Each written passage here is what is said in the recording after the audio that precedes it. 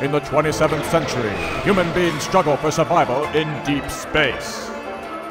The galaxy's best hope lies in 5 elite teenage pilots aboard the space carrier Virgo 1. Together they fight the forces of evil as they learn to respect and trust one another. They are Star Squadron 2000X.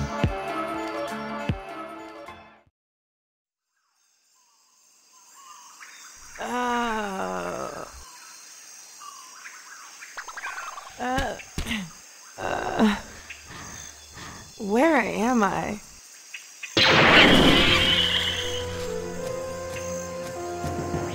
Yeah!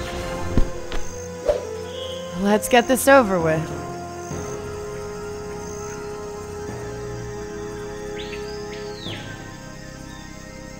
I'm reading her ship's transponder signal several hundred meters ahead. We should be upon the crash site soon. Nah, you have HIV now. Don't be dumb. You can't get HIV from a bug. You get it from gay sex. Right, Jeff? Last I heard, HIV was on the rise among straight girls. You can't be too careful. Yeah? Well, you'd have to be a total idiot to get HIV from a woman. So says the guy who rarely uses condoms. I'm sure I could tell if somebody's sick or not. The human immunodeficiency virus has no outward symptoms and can gestate for up to 20 Earth years. Once the virus becomes active, it suppresses the immune system, allowing infections not normal in healthy humans. At this point, the victim has acquired immune deficiency syndrome, or AIDS. Who has HIV? I don't know anyone who does. Do you? What's the point of talking about this?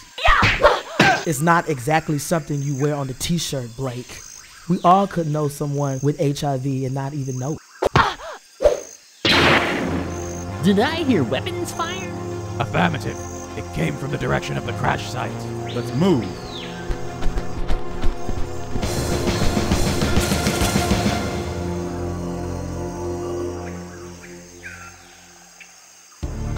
Have no worries, Cecilia Jim. We will take you to safety. You did good, kiddo.